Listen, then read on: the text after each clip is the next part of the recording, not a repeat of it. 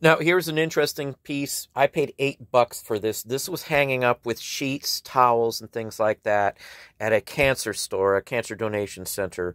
It was $8. I was happy to get it because what it is an original tapestry. Now, I've had this exact same design, and I think I've even shown it, but it was over 100 years old, the one that I had. Now, this one does look like it's vintage. This is actually woven tapestry. It's marked on the back. It's got a fabulous design, as you can see. Something I always look for. Now, there's the mark. Made in Belgium. These are dating back to about 1920 or so, some of these. I've always gotten at least $80 or better for the ones, even in bad condition, I've still sold them in that range. So this one's worth about 125 to 150. On a good day, maybe 175 bucks.